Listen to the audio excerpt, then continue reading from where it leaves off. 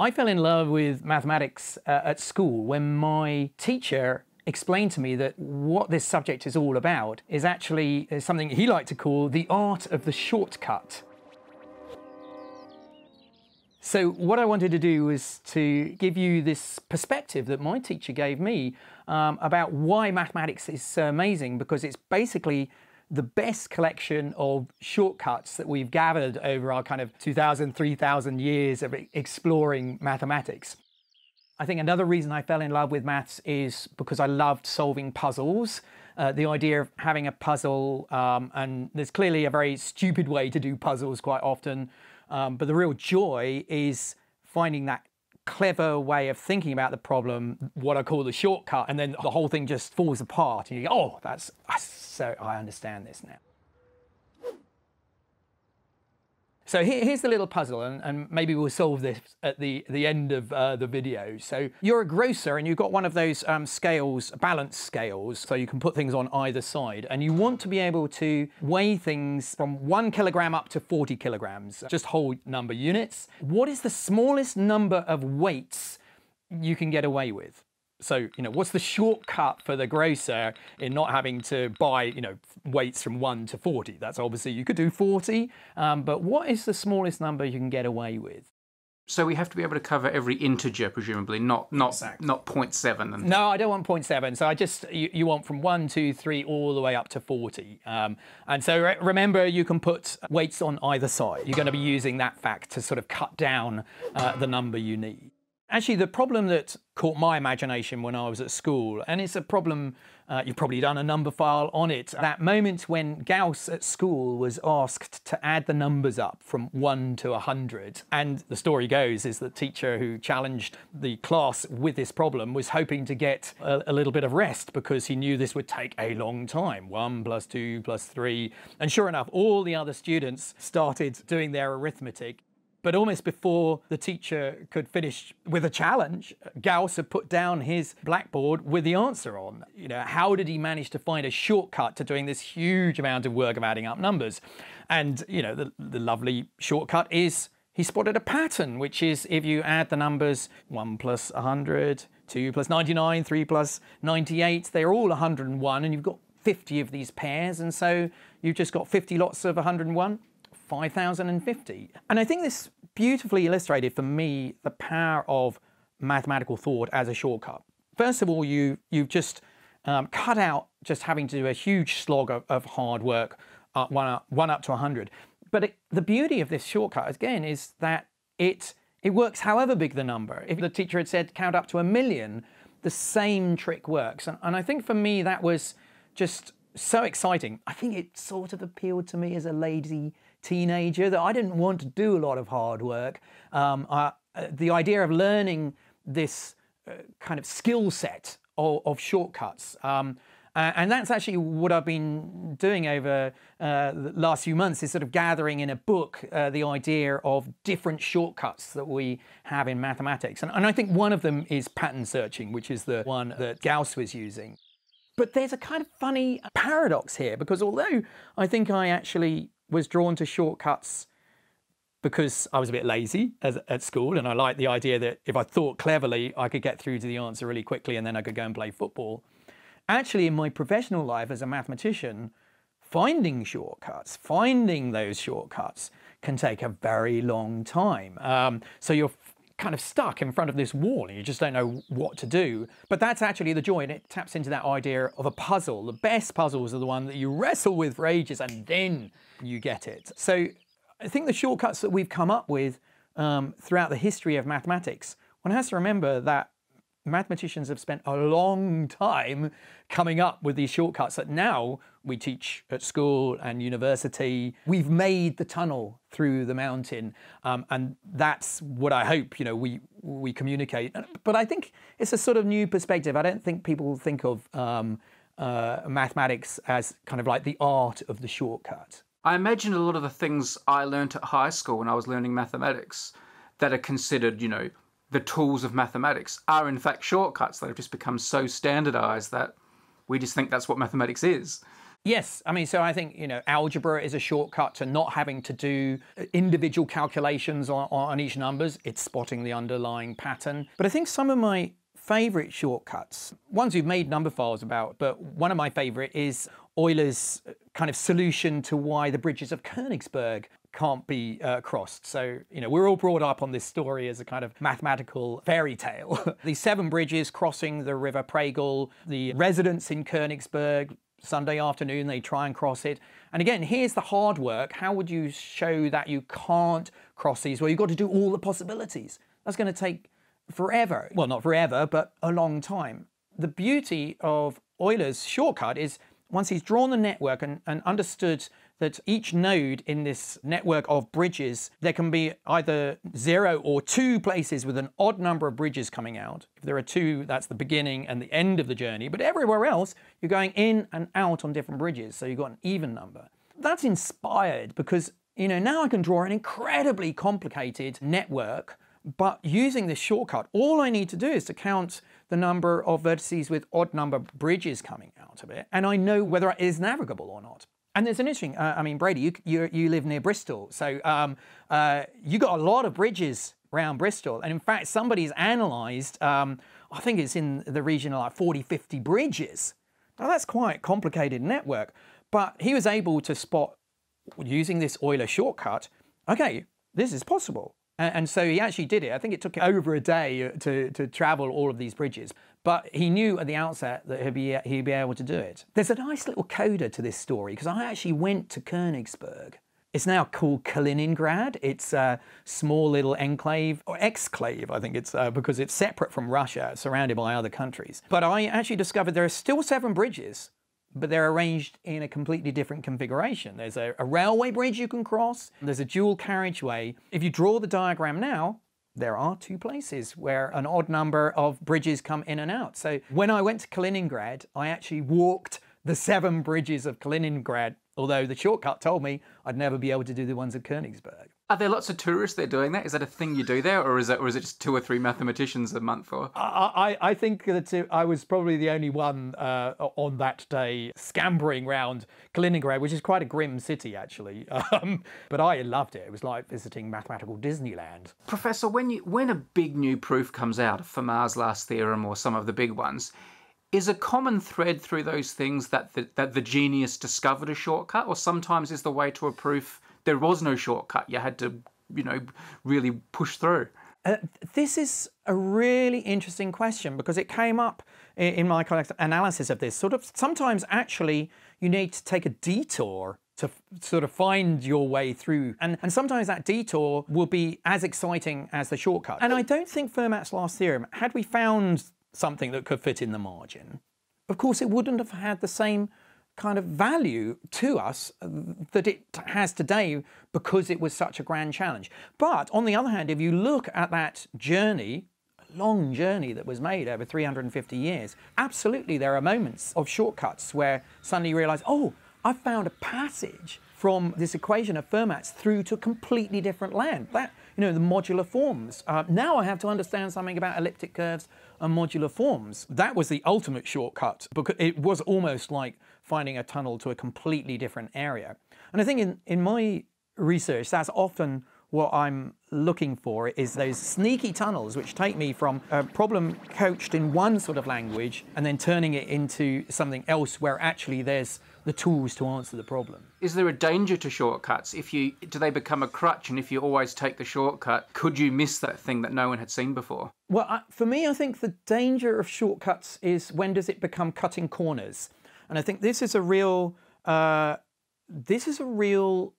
challenge, because very often in mathematics what we try and do is throw away information which isn't important.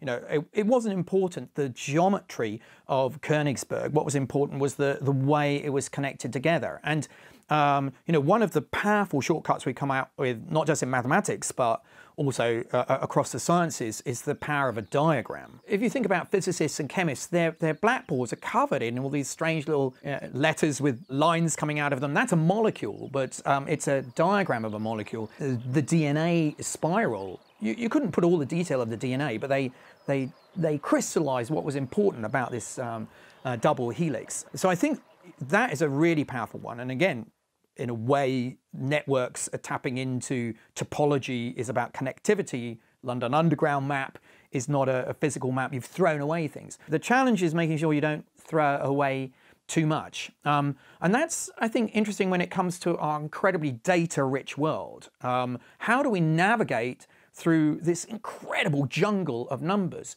And again, mathematics has come up with some extraordinary shortcuts to find our way through understanding what is happening in those numbers. But again, you need to be careful. There's a chance that you might have missed some signal inside of there. And there was this advert when I was a kid about cat food, Whiskas cat food, and it kind of said very grandly, 8 out of 10 cats prefer Whiskas. And we had a cat, and I don't remember anybody ever coming around and asking our cat, oh, so which cat food do you eat, sir?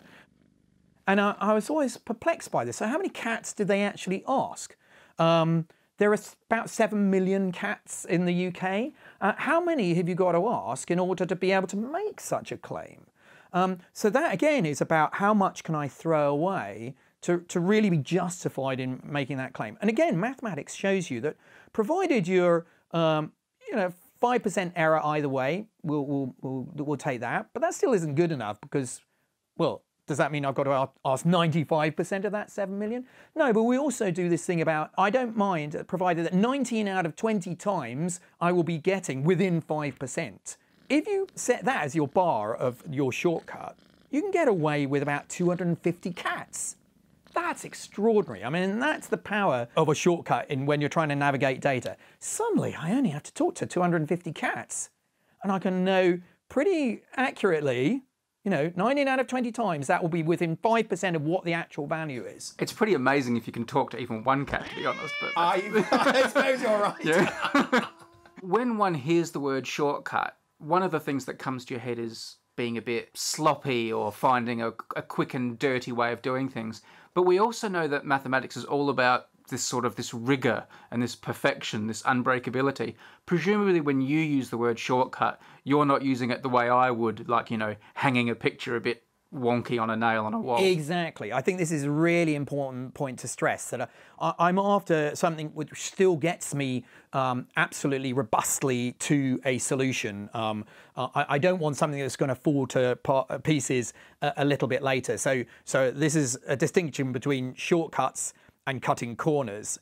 But, there are times when it is about what is unnecessary work that I don't need to do, which is not really contributing to understanding it. It's just creating a sort of fog around here, and I can take that away. So part of it is about, what can I throw away and still I'm going to get to the solution. One of the rather extraordinary things is that, mathematics is very good about talking about itself. I mean, I've done a Numberphile about Gödel's incompleteness theorem, the power of mathematical equations to talk about itself. Mathematics is also able to analyze itself and tell us when there are no shortcuts. So sometimes it's important to know, okay, I can't get away without doing a huge amount of work in this particular case. And so people have probably heard of the traveling salesman problem. This is a challenge about trying to visit every city in a network in the shortest distance possible. And we now think that there is no clever algorithm to being able to solve this problem. And that's one of the millennial problems. One of our greatest challenges is to prove there are no shortcuts. But mathematics is very good at that, in showing why you cannot get away with doing something quickly. Unlike Euler's very clever trick for Königsberg, you don't have to navigate the whole of the network to know something's possible or impossible. We think that in order to find the shortest route, that mathematics will ultimately tell us there is no shortcut. So this is one called P versus NP. So P, actually, for polynomial time, those are the kind of shortcut algorithms. Those are the ones that when you run them, it doesn't matter how big they get, it still finds you the solution quickly. So the other problems are ones where actually the algorithms that we have explode as the problem gets bigger. But they have this quality that if you do find the solution, it's almost like a needle in a haystack. You can't find it, but as soon as you put your finger on it, wow, you feel it. So, so you can check these things very quickly. traveling salesman problem is the classic one, but it's extraordinary how many other problems have this quality. And again, here's a shortcut. Amazing thing that we've discovered is that all of these NP problems, if you find a shortcut for one of them, that shortcut works for all of them. That's extraordinary. So, you know, one shortcut solves them all, sort of kind of Tolkien-esque. So that's also, you know, the power of showing, you know, once you've solved one problem, you've solved loads of problems, is something mathematics loves. Is this unique to mathematics? Like, does it work for chemistry and physics and biology, or is it a more of a mathy thing? I was quite intrigued to see whether other professions actually had their own shortcuts and what sort of things, you know, my life feels like. I'm always trying to find the shortcut. What can you not get away with shortcutting? So actually, as part of this project, I've talked to a lot of people in other professions. For example, an international cellist. Can you get away from, I mean, I play the cello here, you know, I was quite intrigued. Can I shortcut being able to become a really great cellist playing those Bach suites? So I talked to Natalie Klein, an international cellist, and she really explained, actually, well, you're having to physically change your body. You know, as you practice, you sort of, you're trying to get that muscle memory, so you almost don't have to think. That is ultimately a shortcut, but that requires a lot of time practicing. So I think anything that requires physically changing your body, like becoming an international cellist or an athlete, it's very difficult to shortcut that sort of physical change. So that was interesting. But there were other cases. For example, I talked to Brent Hoberman, who was the creator of lastminute.com. And he's done wonderful startups. So it's kind of intriguing. What's your secret? Do you have a shortcut to startups? And he said, actually, it's flying a little bit close to the law. You know, you want to break things a little bit to make progress. And actually, that resonated with me with another sort of shortcut, which is the invention of imaginary numbers. We kind of broke a rule there, which, you know, square numbers there, positive. But what an amazing shortcut that provided. And, you know, there's a very famous quote by a French mathematician about, you know, the shortest path between two real things is to go through the complex domain. So this is almost like a wormhole very often. If you can get complex numbers in there, radar, for example, you could do it just with real numbers, but it's a huge mess. As soon as you put it into complex numbers, the thing becomes very straightforward. In fact, I went to visit air traffic control, and the people sitting there were saying, you know, we wouldn't be able to land these planes in time if we hadn't used the shortcut of breaking that rule that every number is positive. So that was interesting. There are kind of resonances with other professions that are similar to shortcuts that I've learned as a professional mathematician. I like that. Can't land planes without complex numbers. Yeah. I think we should solve the problem. Yes, go on then. There's a shortcut to solve this, is there? There is a shortcut, because if you try and solve this problem, it's quite nice because you can try out various different numbers. You might try powers of 2. You might try just experimenting, see what it's doing. I mean, it's interesting. I wonder how many weights you would have got down to with that kind of experimental approach, because it's quite surprising. What you can do is to get away with the following weights: 1, 3, 9, and 27. 4 weights. I think a lot of people will get down to 5 weights, but I actually see that you can get away with 4 weights. It is quite extraordinary. And why? Well, you've probably noticed those are powers of 3. So some of you might have tried binary powers of 2, but you've got an extra thing you can take advantage of here, which is these are balance scales. So you can put nothing on one side, 1 weight on one side, or kind of the negative of that weight on the other side. So in a way, you're building a number. We want to get the numbers from 1 to 40 using either 0, 1, or -1. So we're actually working with ternary numbers. And so powers of 3 are going to be able to weight every number from 1 to 40. If you enjoyed this video, there's a fair chance you'll enjoy Marcus's new book, Thinking Better: The Art of the Shortcut. It's already getting some good reviews, and I'm going to put a link to it in the video description so you can get your hands on a copy. I'll also put a link to Marcus's recent appearance on the Numberphile podcast. So he just took 101 and times it by 50, and he got 5,050. So this story was first written about in an obituary by one of Karl Gauss's friends,